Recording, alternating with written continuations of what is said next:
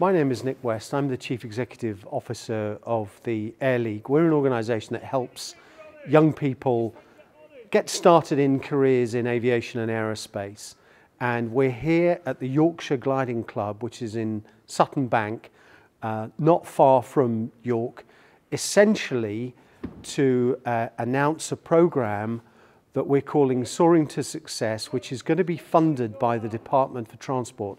And the intent is to make it a national scale programme. We've run a version of the programme already in Barnsley, which was the pilot project last year, which was phenomenally successful in terms of around 800 young people being involved in a series of modules whereby we teach them about the kinds of careers they can have in the aerospace and aviation industries. What's been unique about the programme is the fact that we bring a large number of them to gliding clubs to have an air experience flight of a glider. It's been tremendously successful, had a fantastic impact on the young people involved, and we are so delighted that the programme is being supported by the DFT, which gives us a national level accreditation and the ability to grow the programme exponentially. So I'm Alistair Parker, I'm a project manager from Barnsley Council. We worked in partnership with the Air League last year to deliver Soaring to Success to students from across the borough of Barnsley. We worked with both Year 12 and Year 9s, which culminated in 200 of them coming gliding. Have you got any plans for the future in aviation?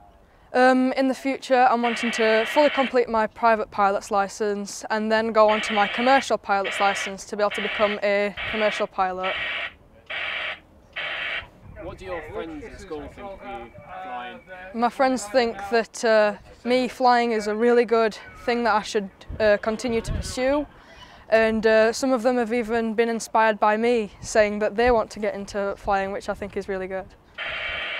So where we are in Barnsley, we have access to quite a lot of businesses who work in the aviation industry. We have close proximities to two major airports within the UK. We have close proximity to Rolls-Royce, to Boeing, and it's really important for us as an authority that our young people understand that there are jobs in the aviation industry for them. It might not be as a pilot, it might not be as an engineer, but actually the aviation industry as a whole is massive, it's wide. It might be they want to go into finance, but they can do that in the aviation industry.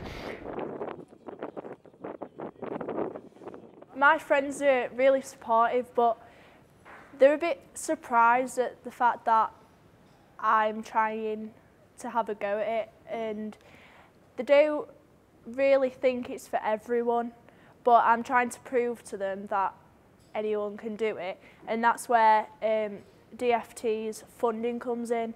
So then it proves to everyone anyone can do it, no matter what, if you just put the effort in.